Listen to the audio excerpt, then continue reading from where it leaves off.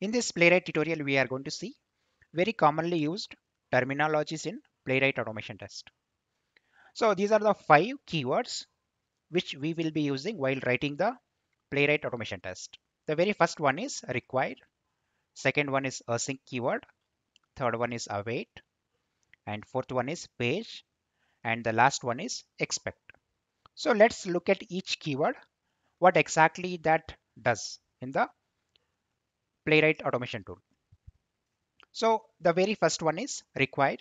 So we will use the required to include the Playwright module in the current JavaScript file, or to use the Playwright module in the current JavaScript file.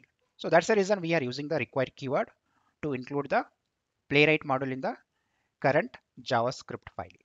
And the second and third keyword is async and await.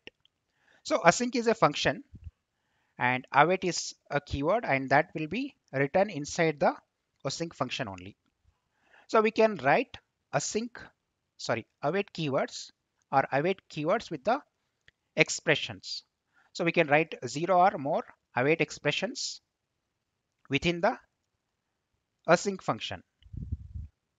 And whenever each time async function is called, so it returns you the new promise value, which will be resolved with the value written by the async function, or it can be rejected with the exception.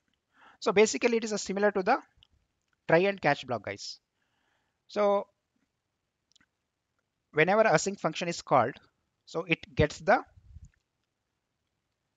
promise value, or it can get the any exception. That is a rejected value at high level. So let's look at the another keyword, page.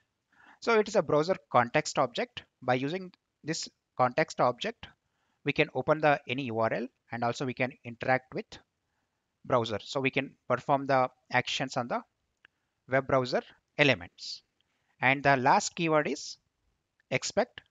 So it is a library for JavaScript and TypeScript. So it is intended for using the with the test runner called jest or the Playwright test. So basically we are using a expect keyword to write the better assertions for end-to-end testing and as well as the component testing. So assertions we are using to validate whether element is displayed or any web element contains the text value, or any web element contains the specific text. So those kind of validations can be written by using the expect keyword. So these are the very commonly used terminologies in the Playwright automation test.